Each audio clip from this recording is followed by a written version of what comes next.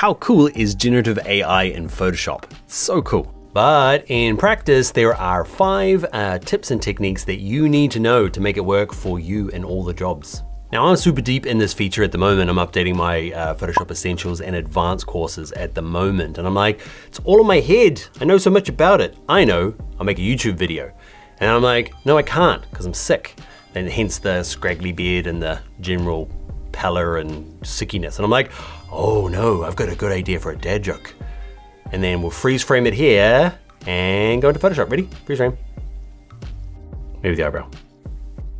So take a screenshot from my video and here we are in Photoshop. Look at that guy, Mr. Sicky Face. Now the basics of Photoshop generative AI is pretty easy. You've all probably seen the Lighthouse tutorial. You select something and you type something in. Let's make me happy.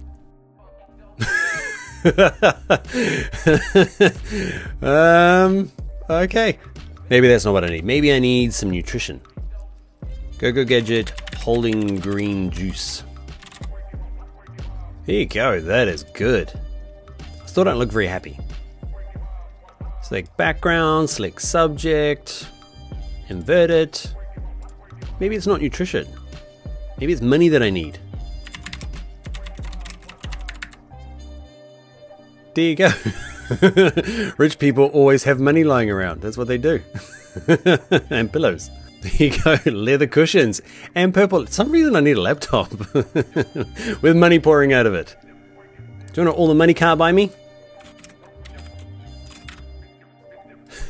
There you go, a good solid 80s fringe. That's what I miss.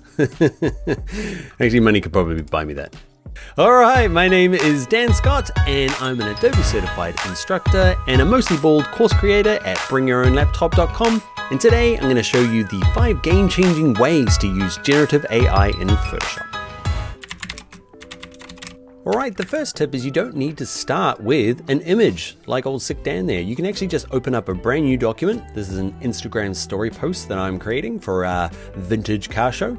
I worked out that you can just do select all, which is Command A on a Mac, Control A on a PC, hit generative fill, and just type in what you want. I want a headlight of a classic car, and I want it to be close up. And look at that, awesome. One bonus tip, let's say 1.1, is that generative AI doesn't work really well when using lots of artboards. This is the project that I'm working on, same thing, new artboard, generative fill, exact same thing typed in. The robots have a bit of a meltdown. Okay, it's pulled images from all of them, so just do them on separate documents and then bring it in afterwards. It'll work better. I want to say Sigourney Weaver from Aliens. You might be too young. Anyway, that is one of the issues with generative AI and artboards. But awesome source, you can actually just type stuff in and make a completely new document from scratch. Alright, feature number 2. It's the do nothing feature. I'm going to use my rectangle marquee tool up here, and if I select you, hold shift and select you and hold you, get really annoyed that this thing follows me around, say pin the bar into position, move it over there, you stay there. So I've got all these selections and I can say generative fill, or he jumps back. That's okay, we can leave it empty and just hit generate, and we can use it like the clone tool stamp. Or the healing brush, or the patch tool, or the content aware fill. Which one are you using? Let me know in the comments. Because what you'll find is, look at that. Oh, so good. Now it does really complex things as well. Watch this. So I've got the power pole in the background here. Okay, the light post, I need to get rid of it from all of this. Generative fill, hit generate. The pin didn't work. It's following me around still. So by doing nothing, look at that, it's gone. Plus, we get variations we can go through and decide which one we want. They all look awesome. Now there's another way to do nothing. I'm gonna grab my crop tool, which is the C key on the keyboard. All right, so I've got the crop tool and I'm gonna zoom out a little bit and I'm gonna extend it out so far, and I'm gonna type in nothing. I'm just gonna make sure up the top here where it says fill, it's on generative expand, or I can click that button. That was easier actually, Dan. Either way, let's hit generate. And somehow, magically, it went back in time and took more photograph. Ah, so good. Great for those kind of like ads that have to be a bit wider, or those, I don't know, Facebook banner ads. You just need more background, more space for type. All right, I can't help myself, just one little prompt. My goodness, it's so good. It's my car at the beach. Anyway, that's tip 2. Doing nothing in those little type boxes can get you where you need to go. Little bonus tip for you, guess what? You can't get it to add text to anything. You can try, and it might give you something. Please don't ask what project I was working on. There you go, like and subscribe. Oh, kind of there. It's getting worse. Oh, that is the that is the best worst one. Yep, you can't add text. All right, let's pretend that didn't happen. It's how I get my channel banned. Dan only wearing a choker chain doing Photoshop tutorials. Nobody wants to see. All right, feature number 3, and that's faded selections. What is it? I've still got my car here. I've got the layer selected. I'm going to go select subject. It's going to pick my car. And what ends up happening is I'm going to say cyberpunk, okay, and hit generate. And there you go. It's cool, but it's 100% cyberpunk. Okay, what I want to do is like have that car a little bit more cyberpunky. So the trick is I'm gonna turn that one off, click on this bottom layer here. I'm gonna select the subject again, and then I'm gonna use a tool that I don't use very often. It's the quick mask. So over here, we click on quick mask. So at the moment it's showing me that I have my car 100% selected and this background not selected. What I'd like to do is grab my paintbrush. Where are you, paintbrush? It's B on the keyboard. It's this one here. I'm going to set the opacity to 50%. I'm going to make the size really big. Okay, you can use your square brackets on your keyboard next to P, up and down. Okay, I want something nice and big. So I'm going to paint with one stroke. This is a weird thing to do, don't worry. And kind of tricky if you're new, but kind of essential if you want to get good results out of AI. Anyway, I'm going to hold my mouse and just paint it in. Not that hard, Dan. So at the moment I have the background 100% selected and this 50% selected. I'm going to switch back out of this mode. It's going to warn me that it can't actually show me the little marching ants, but guess what? It is selected. I know, it's weird. So at the moment I have half the car kind of selected in terms of the transparency. So if I do the exact same thing, let's have a look. Kind of only let the the AI look at half the car, so it kind of uses the car and mixes in its stuff. There you go. Okay, so still some hints of the car in there. Okay, it's not the complete new car like this one. Cool, huh? Ooh, RX-7. No, RX-3. That's what it looks like. Anyway, I'll show you another good use case for it. Okay, good use case might be a little bit strong. I want to put a beard on me. Okay, so I'm using my lasso tool, the L key. Okay, I'm just using the straight liney one. You can be really average with these selections. Generative AI is awesome. So I'm just clicking once, clicking once, clicking once, clicking once, all the way back to the beginning. Okay, I've got this thing. I'm gonna save this selection so we can do it twice.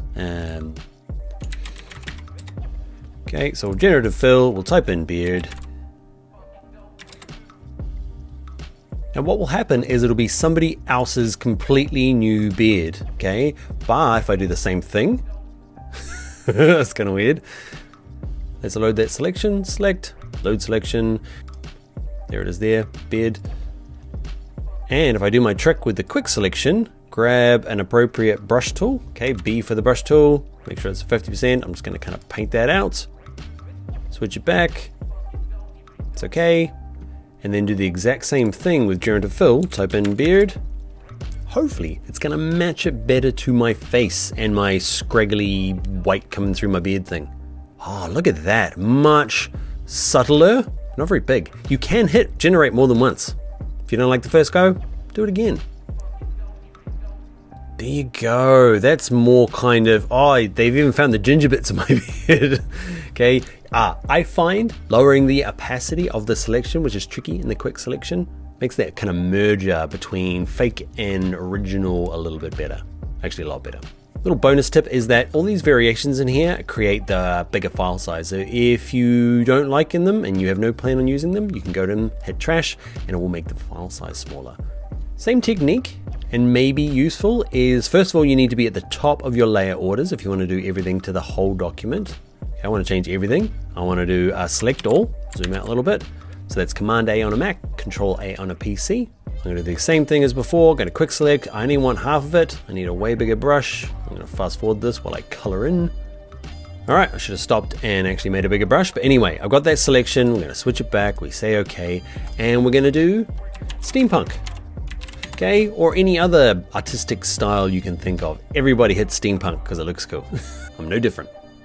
But because I only had half of it selected, it's kind of me left. Me-ish. If I don't, let me jump to one that doesn't have the 50% selection. There you go. That's what you get. You thought that was kind of not quite right. Look at the green fuzzy ball. Oh, so good. But here you go. That is like a completely overridden one. So knocking it down by 50% can give you better-ish results. All right, next tip. All right, technique number 4. It's blending images rather than like faking completely new stuff. Often is the case that you've got things that you need to like adjust. Okay, it's a picture of an actual thing like this castle here, and you found a sky that you like. Okay, so instead of just kind of clicking and trying to, I don't know, prompt it to do the sky that you want, you actually pick the sky. You just need it to blend. It's a long-winded way of saying it. Okay, so existing images, all you need to do is kind of select between the two. I'm going to drag out a box just with my rectangle marquee tool, maybe add this chunk in, and it's going to kind of work. So there's an overlap. The big thing to remember is that I'm selected on this middle layer here. It's not going to work. It needs to be on top of everything you want to be included in this blend. Okay, so there you go. That's another tip, bonus tip inside of tip 4, tip 4.1. Now ours is a big kind of change in the day. It's done a pretty brilliant job at trying to like make that happen. Okay, so it depends on what you're looking for. Like I just wanted to kind of, you know, change it and try and make that kind of settle into a nicer day. Maybe it's a marketing image. You can get fancy. I'm going to turn that one off. I am going to click on my castle here. Hands up in the comments who didn't know you could go to select sky. Look, you just select the sky. Remember as well, you need to be on the top, okay, and hit your top layer. You can be on this one if it's turned off, it doesn't matter. Just have to be at the tippy top of your layers panel, and holding shift with my rectangle marquee tool to kind of like add the sky plus this gap plus a bit of this, so it knows what to kind of blend in. How much of the sky you get will give you a different result, so let's see what we got. And again, don't put anything in there and blend away Photoshop. How cool. We might not be able to use it because it might be like, what town is in the background? But you get the idea, okay? So because that really tight selection around the castle, it kind of like overlaps them a little bit. And you can see it's distorting the castle a little bit. What we could do to get rid of that is we could click on the castle layer, go to edit, select sky, the fancy new thing you've just discovered. And what we might do is go to select, and you can go to modify, and we're going to contract the selection by, I don't know, 20 pixels, just to kind of pull it up from around the edge there. Okay, then I'm going to grab the same thing, my marquee tool, drag across that, holding shift to add to the selection, and it won't dive so far into the castle. It'll do a little bit still, but you can kind of play around with like how close to the edge it is. Like with the tree line, it didn't really matter because we don't mind it messing with that a little bit, but our castle probably didn't need to be messed with. All right, that didn't work. Why didn't it work? I'm going to pretend I did it on purpose. Okay, because remember I said you have to be on the highest layer. Okay, so I'm going to turn that off. It's not what I wanted. Actually, I'm going to undo, go back to my section, make sure you're at the top. Generative fill, one more time, and we're going to jump cut. Bam! That's actually a really good one. Can you see it didn't add all the extra trees in the background here? So what you have selected is super important in Generative Fill. That's 4.2 tip. Make sure at the top, play around with different selections, and often you can use Generative Fill just to blend existing images. All right, that's the tip. Next one. Quickly before the last and final tip, if you are following along, this is like an introduction to the generative AI stuff, okay? But if you are really new to Photoshop and some of it's like, man, that was a bit much, cool but much, you might want to check out what's on the screen here. These are all the things that we do in the Photoshop Essentials course. There'll be a link in the description for that. If you have been using Photoshop for a little while and you're like, ooh, there's stuff I didn't even know, you might want to check out my Photoshop Advanced course. We cover stuff like this. Links to both of those courses in the description. All right, tip number 5 is to leave the kind of key ingredients alone. So if I go through and I say, I'm using my lasso tool at the top here, okay, and I'm just going to drag around my glasses. Say I want to replace these glasses. It'll work kind of, okay, but if I say I make them retro glasses. They're cool. Okay, but especially this one here, they've replaced my eyes, okay, because they had them selected. So what you can do is you can do it and replace them. It's pretty cool. Okay, watch, if I do a selection, okay, and I go around, same thing, but if I leave, I'm gonna use the Option key on a Mac, Alt key on a PC, and I say, actually don't mess with the eye, okay, because those are like very useful for knowing who Dan is. Maybe don't mess with the nose so much either, but you can replace the eyebrows. It should still be recognizable. So same thing, retro glasses. Can you see with my actual eyes in there, it actually still looks real. Still looks like Dan.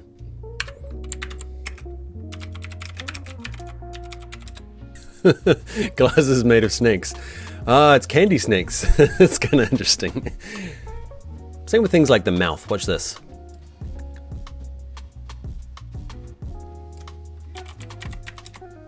There you go. Look weird with a different mouth. Okay, especially if somebody has teeth. So that's not me anymore. It's amazing how much it changes. But holding Option on my Mac, Alt on a PC, I'm going to unselect the mouthy bit, which is very much part of Dan. It's weird that I talk about myself in the third person. Yes, it is. All right, weird but less weird. Ah, it's a shave foam beard. That is so good. But you can see how it still kind of looks like me. It's a sweet beard. There you go. So tip number 4 is you don't have to select everything. Unselect the bits that you know are key to, especially a person or a feature or a product, then hit generate. All right, that's gonna be us. I've got like another 20 or 30 tips here that I wanted to add, but we are way too long already. So if you do wanna get all the tips and raise your game in Photoshop, come check out the Illustrator Essentials and Illustrator Advanced course, links in the description. All right, hi to good people. I will see you in another video where I'm healthy again and shaved. Maybe a fringe. Bye.